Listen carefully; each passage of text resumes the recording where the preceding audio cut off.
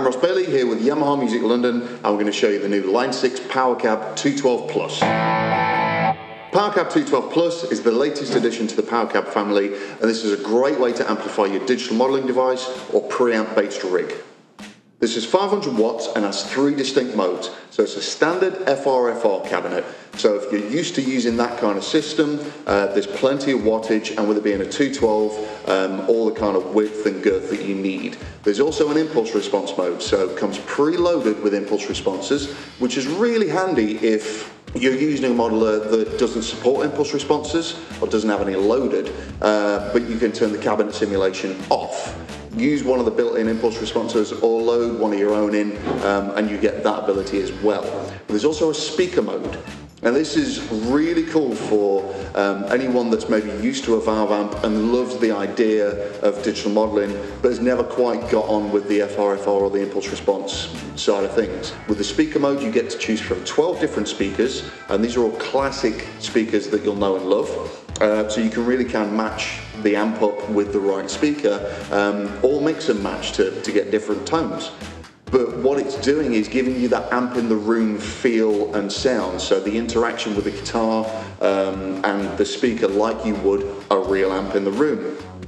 It's difficult to explain, and a little bit later on we'll try and do a comparison with the two sounds between an impulse response in the room and the speaker mode in the room, so hopefully you'll get a good idea of the difference. Like I said, it's something you kind of need to experience in the room yourself, because it's definitely a visceral interaction with the guitar and the amp.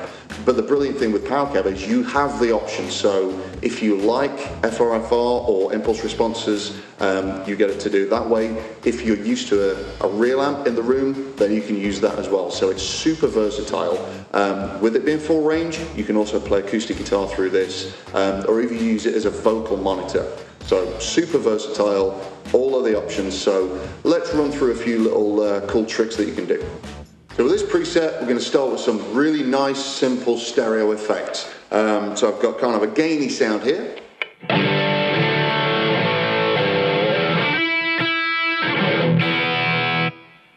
We'll chuck on some ping pong kind of stereo delay.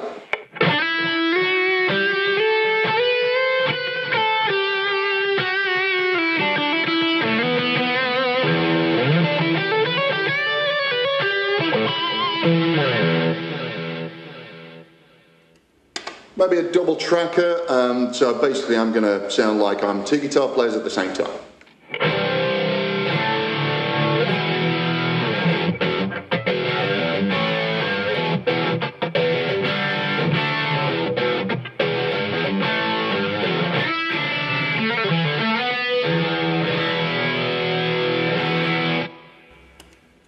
But we can get a little bit more interesting than that. So with this preset, you can actually separate the 2 speakers, so you can have them both the same, or you can have different ones. So on one side here, I've got like an American clean sound.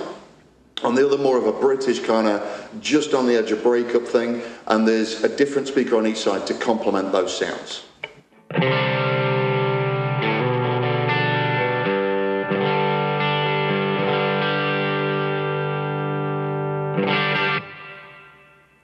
So that's a really good way of kind of making you sound wider or filling out the frequencies. You can have more of a scoop sound on one side and more of a mid-focus sound on the other side. And a lot of people do that, use multiple amps at the same time. But with that as well, and I'm using Helix for this, and with the power of the Helix routing, you can actually do a wet-dry rig with basically 1 212 combo, which is really cool. So I'll add maybe some delay to the clean side.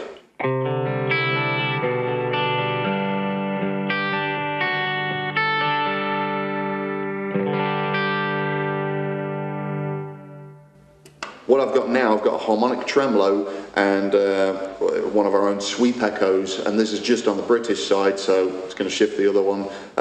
Best with this, by the way, if you're kind of listening on headphones, you'll get all that full stereo feel. So here we go.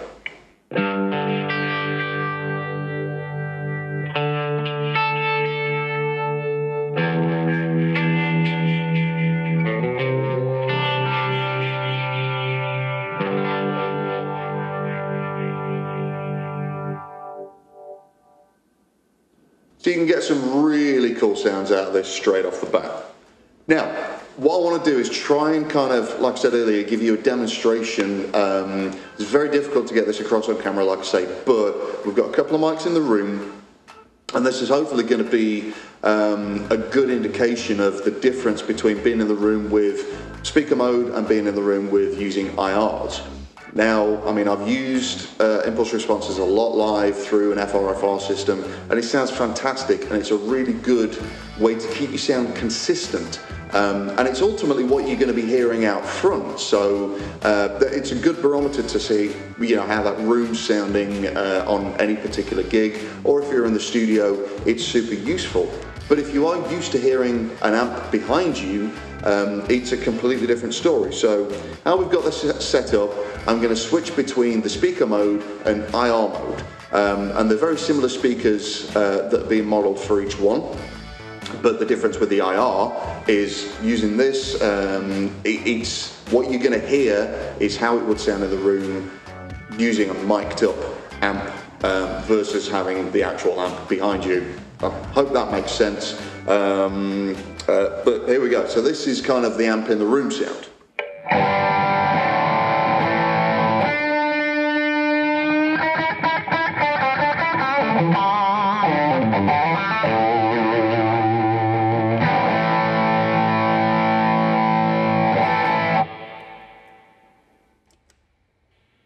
Versus the impulse response.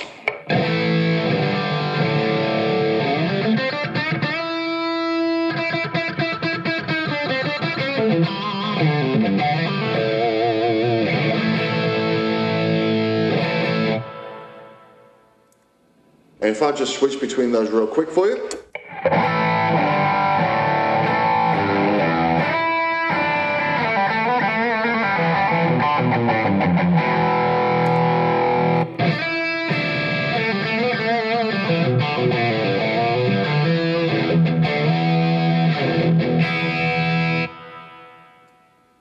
So hopefully what you're hearing there is kind of the same experience or a similar experience to what I'm getting in the room. So in the speaker mode, there's a lot more air moving. It certainly feels a lot more immediate, while the impulse response is by no means a bad sound. It sounds fantastic. That is what I would expect to hear if I was monitoring with in-ears, or maybe back through a wedge if my amp was quiet, or under the stage, or in a control, you know, I'd be listening in a control room with the amp in the live room. On the back panel, you've got all the connections you're ever going to need, regardless of what kind of kit you're using. So you've got jack inputs, XLR inputs, there's digital in and out as well, USB, so you can actually rig it up to a computer and edit all the stuff via the Powercab edit software, which is free from line6.com. And you've also got another connection called L6 Link. So I'm currently using a Helix floor, and if you have a Helix floor, LT, or rack, you can do this. So I've got a preset here. I'm just going to go through 4 sounds real quick. So clean, a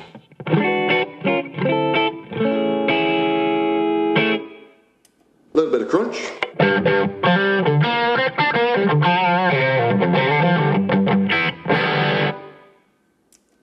some filth,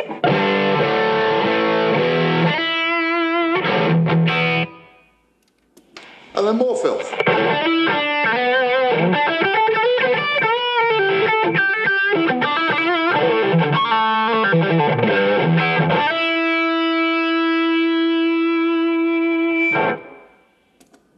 Now what's happening is with one cable, I'm coming out the L6 Link output on Helix to the L6 Link input on Powercab.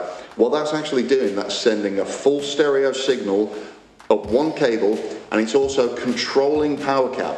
So between just those 4 sounds, I'm changing the speaker. So each one of those 4 sounds actually has a different speaker mode on it, and potentially a really useful thing. So you don't necessarily need to switch between too many presets to get different sounds. You can still do that with any device that has MIDI, because you do have MIDI in and out, and it takes program changes and continuous control messages as well. So like I say, super versatile and just a lot of good fun. So I hope you enjoyed the video. For more information on any of the Powercab range or any other Line 6 product, check out the Yamaha Music London website. Thanks for watching, and we'll see you again soon.